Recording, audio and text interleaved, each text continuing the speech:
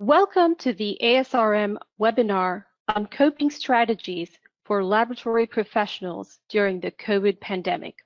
I am Sarah Ramaya, curriculum designer at ASRM with my colleague Jessica Goldstein.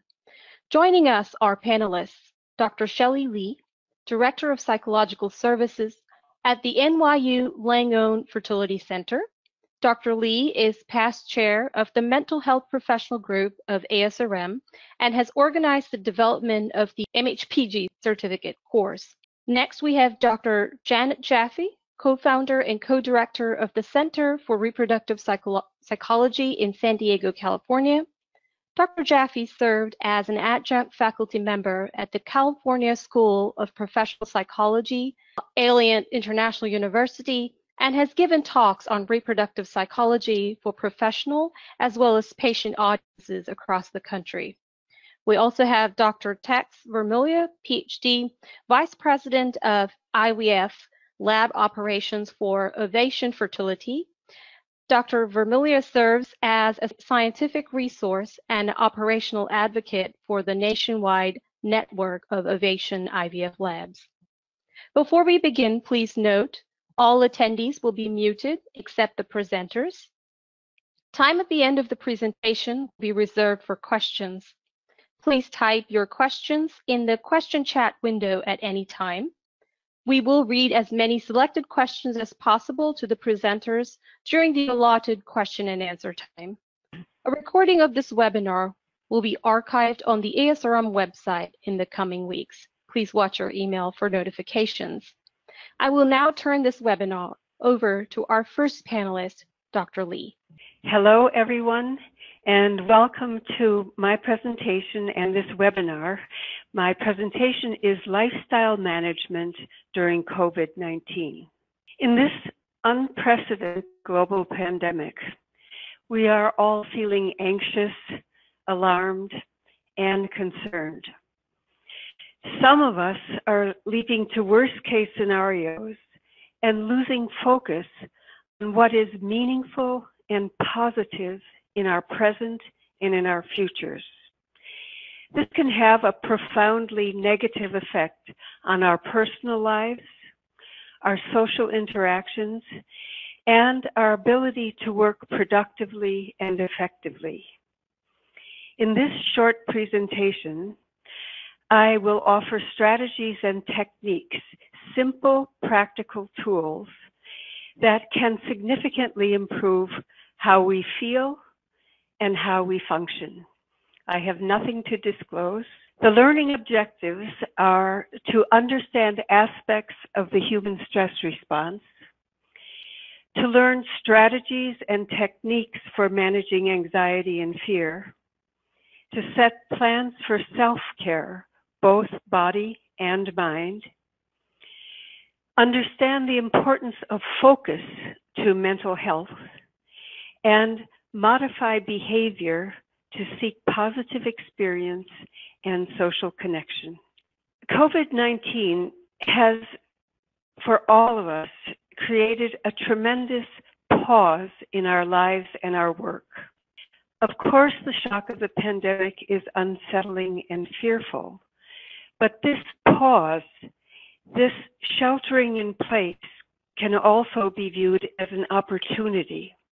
It's an opportunity to re-examine what is really important to us, what has value and what has meaning, and separating these things from our automatic behaviors, thoughts, and actions that are irrelevant, that weigh us down and may even harm us.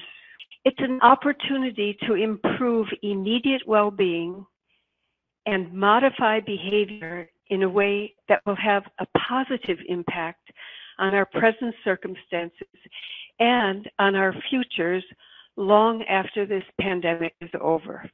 Let's talk about anxiety. Of course, we are all feeling fear and stress. The first step in managing anxiety is to recognize it and recognize that we are afraid. Experiencing fear and uncertainty at this time is natural, rational, and it's even healthy for us. In threatening situations, our brain has a very old, helpful alarm system, which signals the need to be on higher alert and vigilance for threat detection. This helps us to prioritize self-protective behaviors and protect those that we care for. But often, we jump to scenarios in our mind and find it very difficult to guide ourselves back to what is normal. Catastrophic thinking, that is, jumping to the worst case conclusions, can spill us down a dark tunnel of disorganized, hopeless, and helpless behavior. Catastrophic thinking only increases stress. If our brain sends out a high alarm signal, shouting internally, catastrophe, death, this can trigger a flight, fight, or freeze reaction, preparing our bodies for an extreme response. But of course, an extreme response at this time is not helpful. There's no saber-toothed tiger lurking in the wings. We do not have to slay a beast or run for our lives or freeze so a predator won't find us. We have to stay calm, stay contained, and make good decisions for ourselves and our loved ones. It's normal in stressful circumstances to fall into negative self-talk. We're all aware of this. Self-judgment, self-blame, self-criticism are not helpful. These are dysfunctional thoughts that really increase our anxiety, and they also encourage guilt. We can modify our stress response with realistic thinking, pragmatic and constructive actions, and self-compassion. Acknowledge that what you are feeling is valid. Say to yourself and say out loud, my fears are understandable and it's okay to feel afraid. Next, we want to limit our exposure to media. It's so easy to become overly focused on news and information updates about COVID. Our email boxes are filled with these things. The television is filled with them everywhere we turn. Some of the news programs are so dramatic and alarming, they truly undermine positive thinking, and they raise to red our internal alarm. So choose the best source for your news and limit this time to a very maximum of an hour a day. You might split this up and maybe read a little bit in the morning or watch something in the morning and a little bit in the afternoon or evening. And if you do this and really keep it to a minimum of 1 hour each day, and if you can take that down day by day, good. Never get absorbed in dramatic news coverage just before sleep. In taking control of our mental health, we must separate problem solving from worry. Problem solving sets goals and is forward-looking. Worry is thinking about something we can do nothing about. Worry kidnaps our energy from productive thinking. It's like being stuck in the mud and spinning our wheels only to make things worse and worse. Most importantly, the more attention and time you give to worry, the more you reinforce it. A simple cognitive technique or task to contain worry is to schedule a regular time each day for quote unquote worry on purpose. Sit down with a pen and paper for 10 minutes at this set time and write down everything that you're worrying about. When 10 minutes is up, stop writing, put that paper aside. The next day at the same time, sit down and write down your worries for another 10 minutes, and then put the paper aside. Writing things down gives words and concepts to generalized anxiety. The more you can articulate your worries, the more you can begin to assess what has relevance and what does not. This gives you control. The task of worry on purpose, generally, it sort of starts out very slowly and a little clunky. But as you continue the practice, it really does help to contain worry to the specific time you have set. When you recognize that you're worrying outside of the designated time, give yourself permission to stop and wait until the designated worry time. Remember that problem solving is very different than worry. Let's examine a little more closely what increases our stress and what decreases our stress. In the human stress response, there are two things which increase tension and anxiety: unpredictability and lack of control. When humans have predictive information, the stress response is lowered. So, for example, when we hear about the progression of the pandemic in Wuhan or South Korea, Italy, or Spain, and understand the positive direction towards improvement and resolution in these countries, it's good news. We extrapolate that the same thing will happen in our neighborhoods, cities, and states. We have predictive information about the direction the pandemic is likely to move. Even in New York City, with a devastatingly high daily death rate, the good news is that the rate is leveling off and will, we predict, continue to decline. Predictive information lowers stress response. Taking control also lowers stress response. We know that worldwide government and healthcare facilities are scrambling to do the best they can to take control. Our healthcare workers have shown remarkable courage, compassion, and resilience. As individuals in these unprecedented times, we have a great opportunity for important and necessary change. We can and must take control of our bodies and take control of our minds. So, how do we take control? We take control through self-care. Care for your body and care for your mind. Remember, we need to be able to take care of ourselves before we can truly take care of others. Self-care is not selfish behavior. It's giving ourselves the opportunity to be the best we can be with grace and excellence. So let's start with self-care for the body. This includes exercise, diet, and sleep. Exercise, physical movement, is one of the most powerful anti-anxiety techniques we have.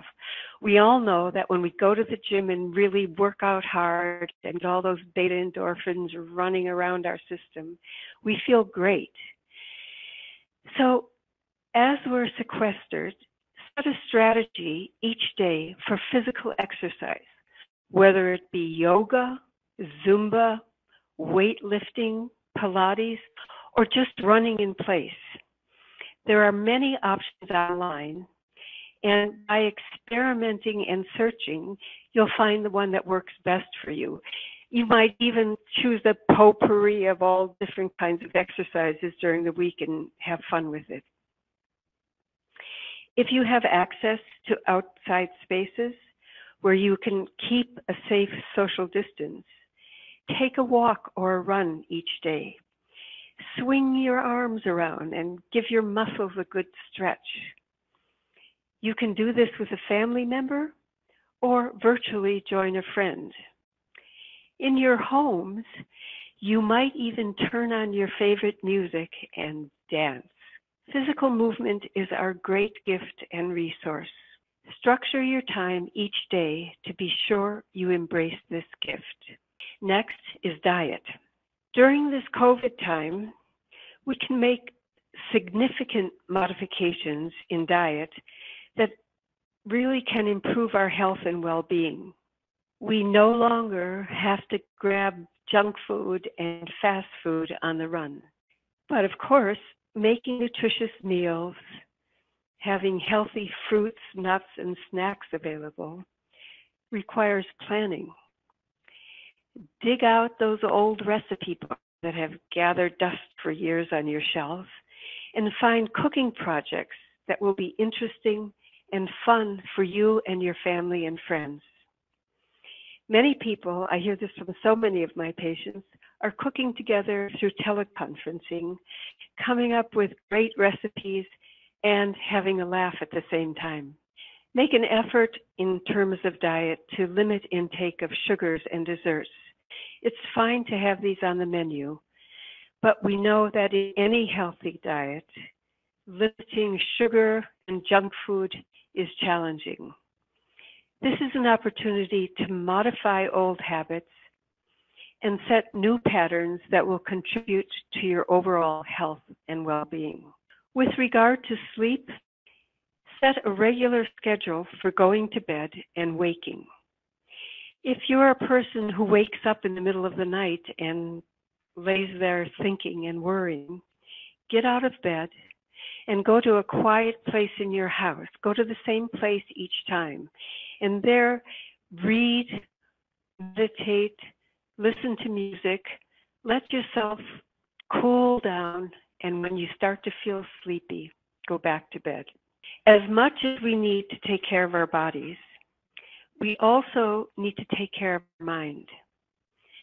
Mental health depends on our focus, how and where we deploy our attention. Where we focus will determine what our experience is and what our reality is. Mental health also depends on positive actions and things that we initiate and engage in as we're moving through this. We want to be mindful, helpful, and engage in meaningful distractions. There's hobbies I'm sure many of you would love to get back to. Games with your family, creative projects. We want to engage with others and be socially connected. We want to remember to laugh and to have fun. Now, let's look a little bit more carefully into focus. Focus refers to an individual's ability to direct mental attention and effort to the most relevant information in the environment. And we all have a choice every moment about where we deploy our focus. We know that negative emotions and anxiety will limit our field of vision and perception. They shut us down. We can't see what's out there in our world.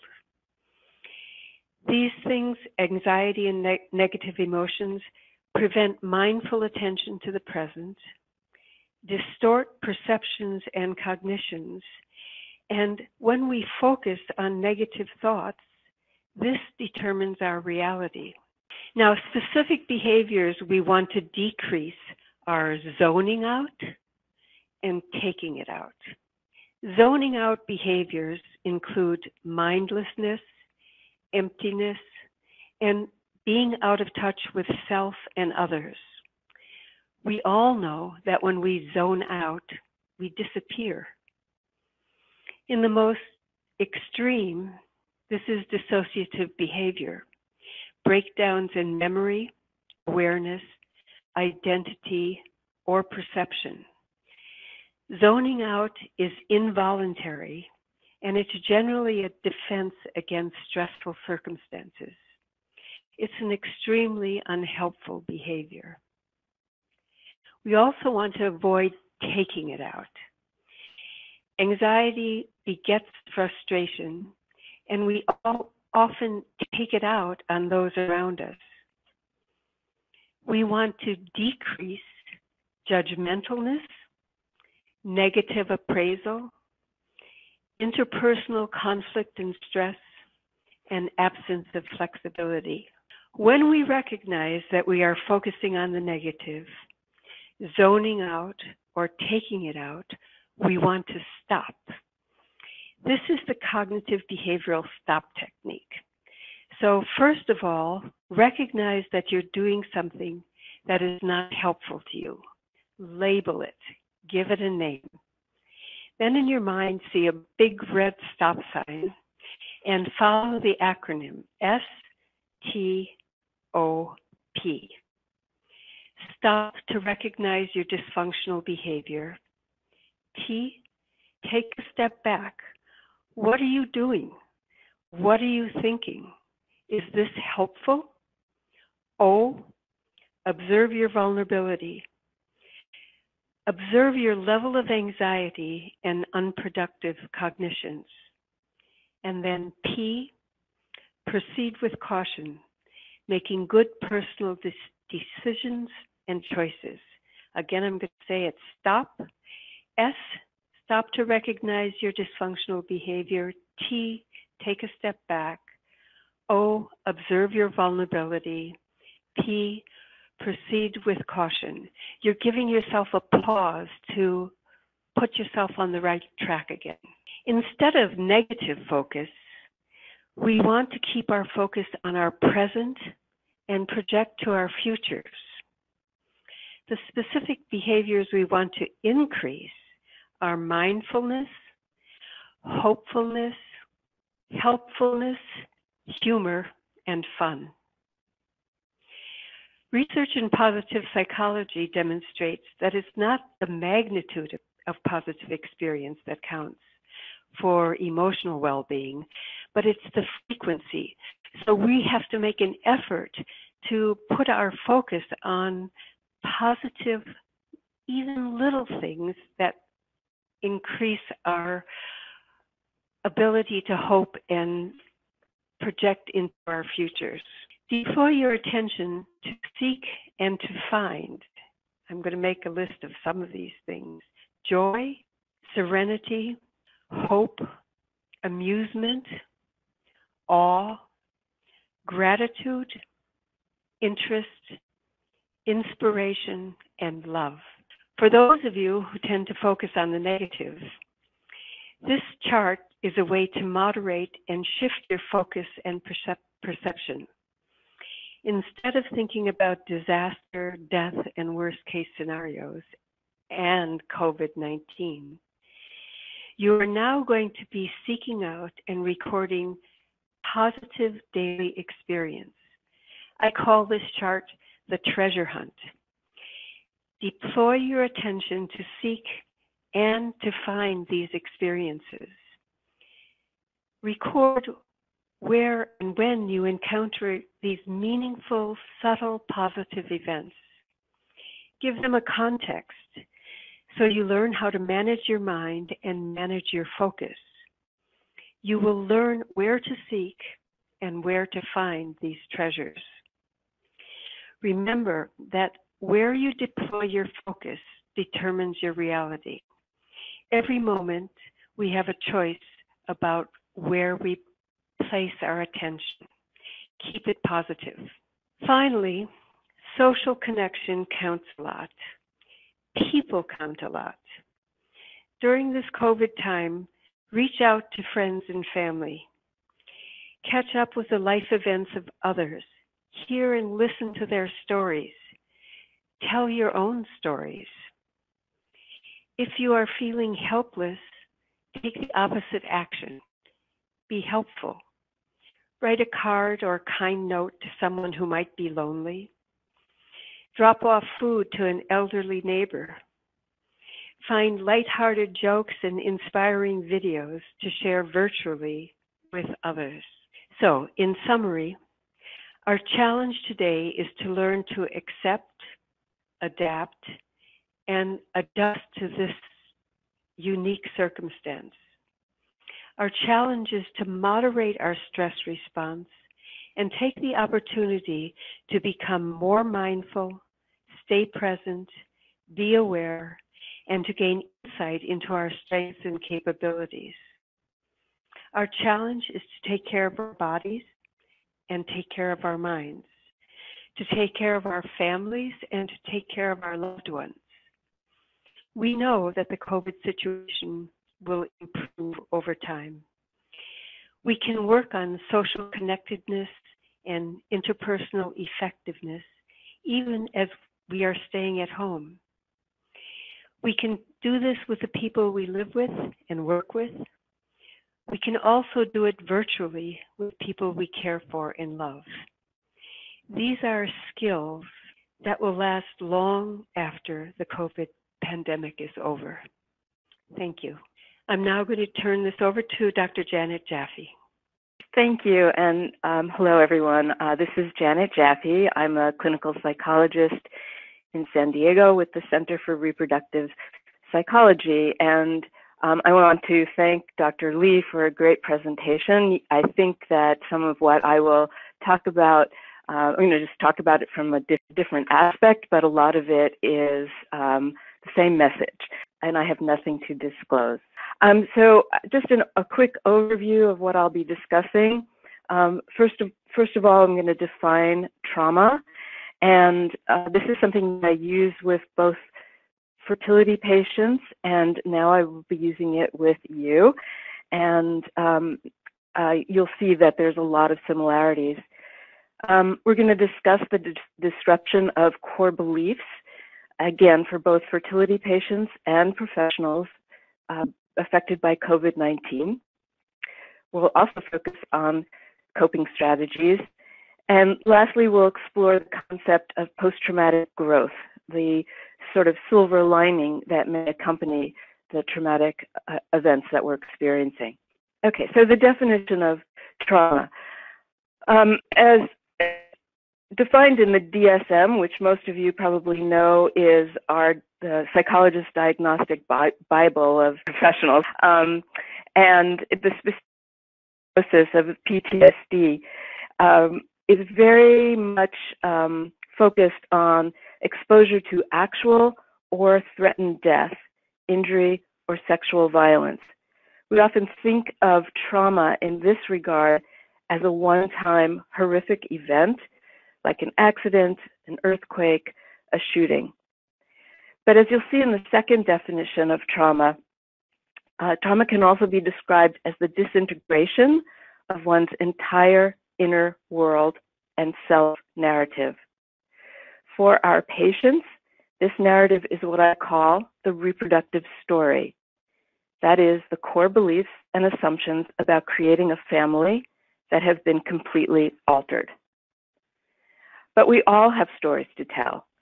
As professionals in reproductive medicine, we too have a reproductive story, as well as a professional story and a personal story of our hopes and dreams. COVID-19 has disrupted our internal self-narratives as well. So there's a difference between a trauma that is a single one-time event, usually centered in one part of the world. For example, a school shooting. It leaves everyone horrified, but has a very different impact if we are not directly hurt by it. It's not as if we are not affected, but the immediacy of it does not necessarily disrupt our daily life. We grieve, we go on. When someone struggles with fertility, it is not a single event. It can last for months, if not years, and wears away at a person's reserves, financially, physically, and emotionally. And patients can't fully grieve because they continue to hold out hope as they move forward in their medical procedures. COVID-19 is similar to reproductive trauma in its sense of chronicity. We have no idea when this will end and when the world will feel safe again. And unlike other trauma, it's not limited to a specific area or to a defined group. We are all in a collective traumatic state right now. We cannot grieve as we are in the middle of this devastating event. Figuring out when the rules have completely changed is the challenge. So these are some of the general core beliefs that we have. We all have them. Before COVID-19, your morning may have looked like something like this. The alarm goes off, the coffee pot goes on, you decide what to wear and get ready for the day. Whether conscious or not, we all expect that today will be similar to yesterday and that tomorrow will be like today. There is a comfort in the predictability of our lives. However, with COVID-19, the world is no longer the safe, orderly place we can count on. It's as if the rug has been pulled out and everything, including the coffee cup, is flying in the air without knowing how or when all the pieces will land. Plans we have made no longer look the same. We no longer feel that we are in control. So as a medical professional, what are some of your core beliefs? We have trained for a long time, long and hard, to be able to help fertility patients, and we take pride in the work we do. We play a crucial role in one of the most important parts of people's lives, helping their dreams of having a family come true. Because this may be on pause right now, it not only affects our patients dramatically, but us as well. So what happens when our core beliefs are disrupted? What has COVID-19 done to us? All the things we could count on are no longer certain. Our beliefs in how the world is and how the world should be are fundamentally shaken. Indeed, with the uncertainty of how long this may go on, our self-narratives are being challenged, potentially threatening our health, our relationships, and our financial security. And it's really important to note that when the self-narrative is challenged in a dramatic way, the very meaning and coherence of life can feel threatened. So what are some of our worries? Working in a clinic or hospital setting comes with its own set of anxieties. With the news that Governor Cuomo has declared reproductive medicine a necessary service, we are faced with even more uncertainties. If your clinic has remained open, that's one scenario. If it hasn't been, will it open and under what conditions? Will patients feel safe to return? Will you feel safe to return to work? What risks are you taking and willing to take? How will this affect your future and the future of your family? And again, there's so many multiple layers to the worry. As Dr. Lee suggested, we need to figure out how we can help ourselves. So some of the personal reactions that we have when we are faced with trauma, it hits us on so many different levels. Emotionally, while staying at home and sequestering oneself from others is essential to protect your physical health, the isolation and lack of routine can lead to increased mood disorders. Your sleep may be disrupted. You may be sleeping more or having insomnia. You may be having nightmares. Likewise, your food consumption may look different. You may be eating to fill boredom or drinking more alcohol. And as Dr. Lee had pointed out, these are warning signs. Financially, there's a lot of concern. What if I am no longer employed? How long can I last if furloughed? How do we survive? The uncertainty of the future increases stress. Again, we take comfort in routine. And finally, relationship issues. Don't be surprised if relationship discord arises or worsens at this time. Remember, everyone is stressed right now. You are probably spending much more time together than usual, and your partner is having intense feelings as well. try to have empathy, and cut each other some slack. Many of you may have kids at home. Their routines have been upended as well. And there may be times when you feel like pulling your hair out, but it's not helpful. For others with grown kids or who have elderly parents living on their own or in nursing homes, the worry just doesn't stop. This sense of helplessness can indeed make us feel like we are running on empty. So some coping strategies. I'm not going to repeat a bunch of, or what Dr. Lee has suggested, but I will talk a little bit about the difference in cognitive therapy and narrative therapy. So cognitive therapy at its core has us look at our underlying assumptions. The key here is how to assess and change our negative thought patterns into positive ones. So when our emotions take over, our ability to be rational and process traumatic events can falter. It's common for people to fall into a rabbit hole of negative catastrophic thinking. For example, we know that school is closed for now. And catastrophic thinking would be, what if it doesn't open next year? And then what if my kids fall behind? They'll never catch up. They'll never amount to anything. Their lives are ruined. End of the world kind of thinking is not helpful in reducing one's anxiety. Instead, being able to recognize the negative thinking patterns and replace them with hope. For example, great people are working on vaccines right now, and maybe my kids will pursue that in the future. Maybe they will be inspired by what's going on. And that can absolutely turn down the dial on our worry gauge. So some concrete actions. Do things that make you feel good and bring you joy. Exercise, as Dr. Lee said, even if you have to force yourself. Exercise under the best of circumstances can be difficult, and now you might have to force yourself even more. Allow yourself to disengage and zone out with things like puzzles or movies. Try something new. There are lots of courses online now for free. And again, limit your news intake. It can truly be overwhelming. Removing yourself from the trauma, even for a short time, allows your brain and your body to regroup and find relief. It gives it a rest. So here, another way of coping is through narrative therapy, and I use this with patients all the time. I remind them that we have a story, and it's essential to talk about our story, where we were, where we are now, and where we hope to be.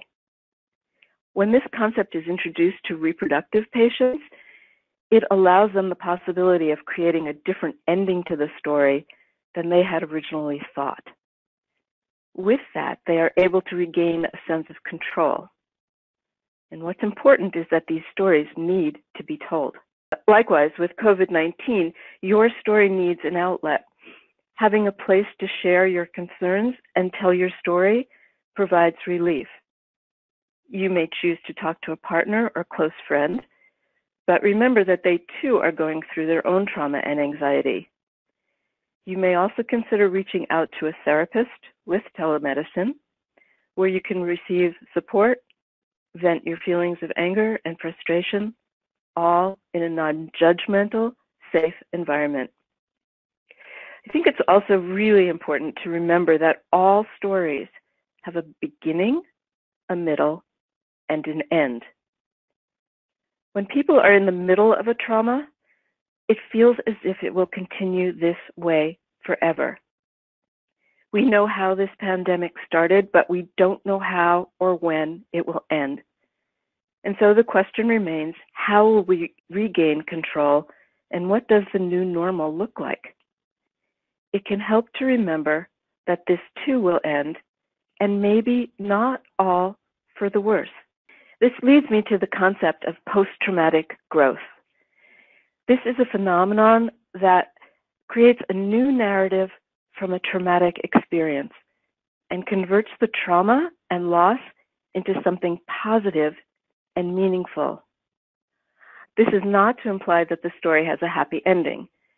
It's that we can use the trauma to grow. How we collectively grow from COVID-19 is yet to be seen. But we can already see a spirit of increased caring and empathy. Neighbors are shopping for each other. Friends are finding new ways to reach out. The fact that we are working together in this unprecedented time can provide a glimpse into the positive. I'm going to leave you with this quote by Joseph Campbell. We must be willing to let go of the life we have planned so as to accept the life that is waiting for us.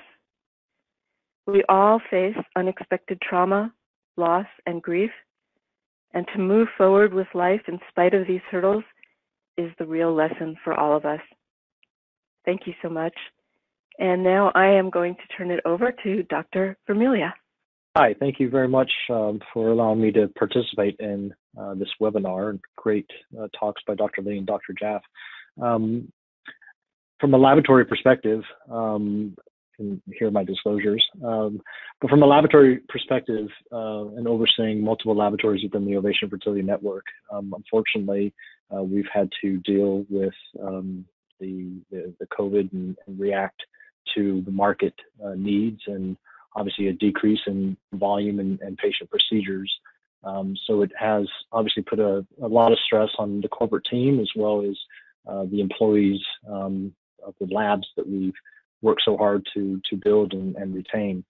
And I think the biggest question that a lot of the laboratory staff and administrative staff and support staff in our laboratories have asked is, when is this all going to be over? And when will I be able to return to a potential job, or will I have a job to return to? So it's really difficult to gauge and identify when we will be able to kind of open doors in order to help facilitate patients coming through, as well as wanting to make sure that our employees are kept safe while opening up laboratories, as well as making sure our patients are kept safe. So we've done our due diligence on really establishing some very disinfecting, cleaning protocols for the laboratories, as well as the waiting rooms, and kind of just waiting to see when the clinics open up to where patients are then sent to the laboratory for laboratory procedures. So it's been difficult to gauge. I think we're seeing a little bit of light at the end of the tunnel as some laboratories and some clinics are starting to see patients, and stimulations are starting to begin start up again. So we're just waiting to hold on to see where this takes us, and hopefully as the volume begins to increase, we'll be able to bring individuals out of furlough in order to support our clinics and support our patients by providing laboratory services. But it's going to be interesting to see what the new normal is, and whether or not we will get back to the normal procedural volumes that we're used to pre-COVID, and hopefully with the intent to bring back those individuals and rebuild our laboratory teams accordingly. So a very interesting time indeed, and hopefully within the next month or so, we'll be able to have a better understanding as to where we are and where we stand. Thank you. We will now open up the floor to take questions. For our panelists, please send in your questions through the question chat box located in the gray toolbar to the right or bottom of your screen. Jessica Goldstein will be moderating this session. Thank you. Thank you to our panelists for a very interesting presentation. The first question I have is, if staff are furloughed, how can they best stay engaged to ensure that they'll have a job to come back to? Dr. VerMilyea, would you like to handle that one? Sure, I can start with that. So with employees being furloughed, this furloughed is a not really a legal term, but it's a way of acting a bit of a pause from non-employment.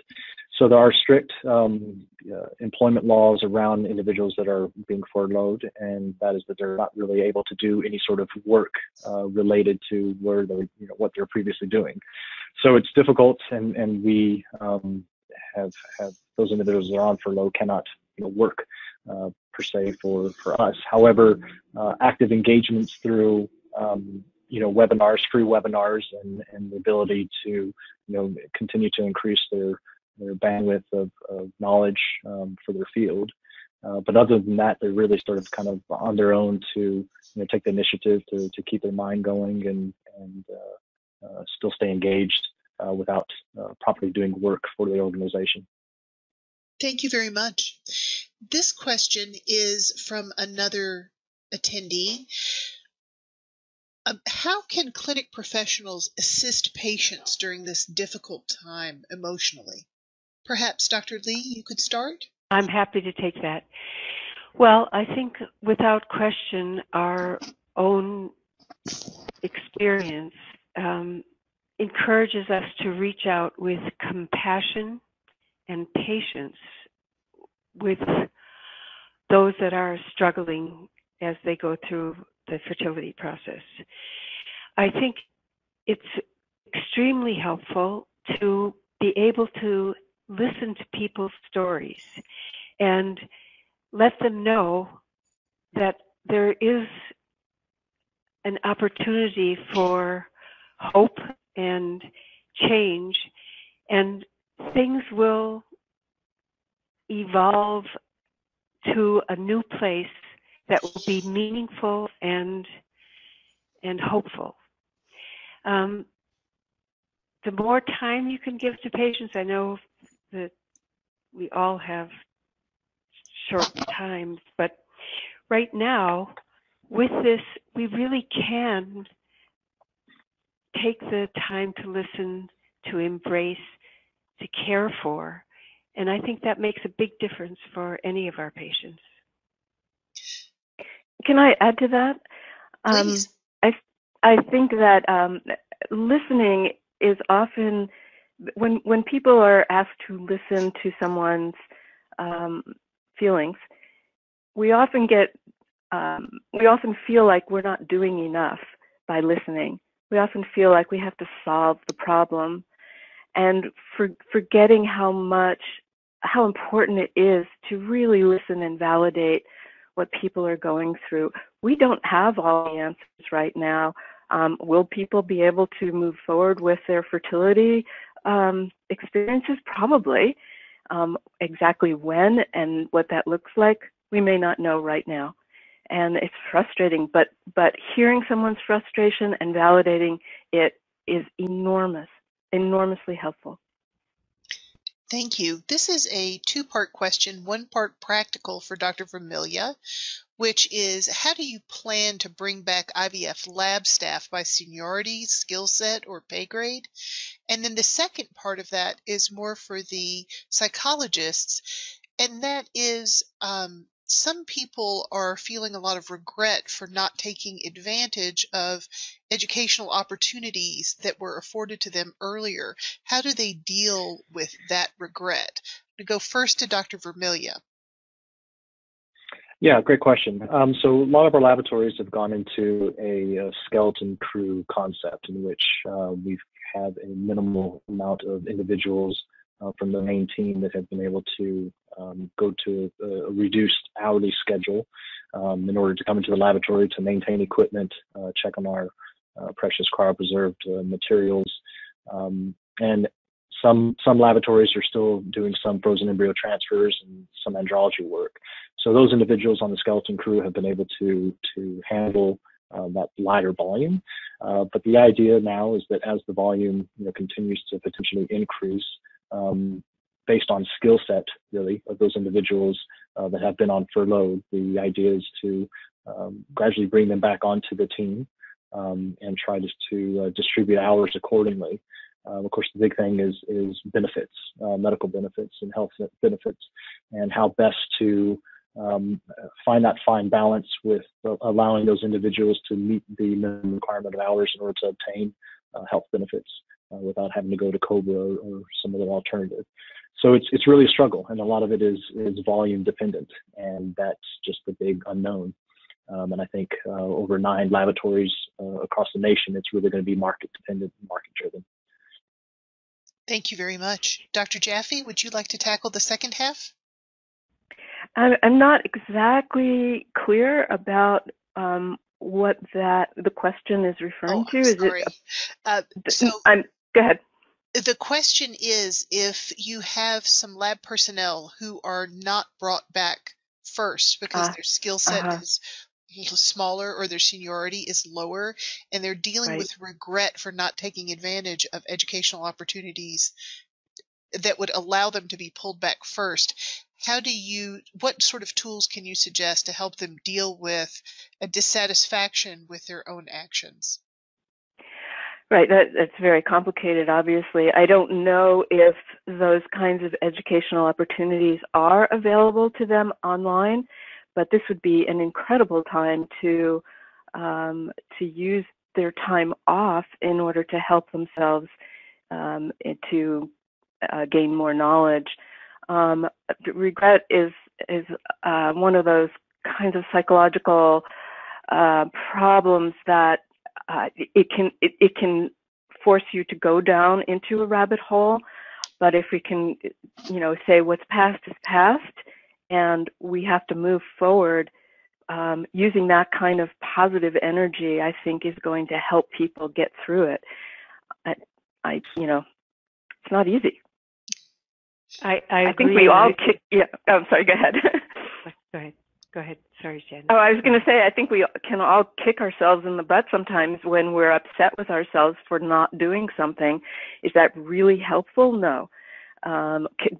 Having the feelings and expressing them, is that helpful? Sure. But then we have to go on from there. Thank you. I think what you said earlier is that, regret can really be a very complicated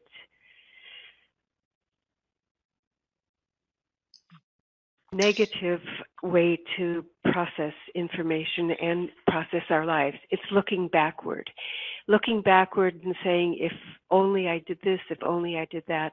It's so much more helpful if we can be present and look to our future, because that's where our lives are moving. We're not going to be stuck in our past. Regret can be very tricky, and I think it's important to be cautious about allowing yourself to have that backward look. I have another question from the audience, and I'm afraid this might be the last one we'll have time for. How do you recommend that we deal with or work with employees that don't feel comfortable coming in when the clinic is reopened?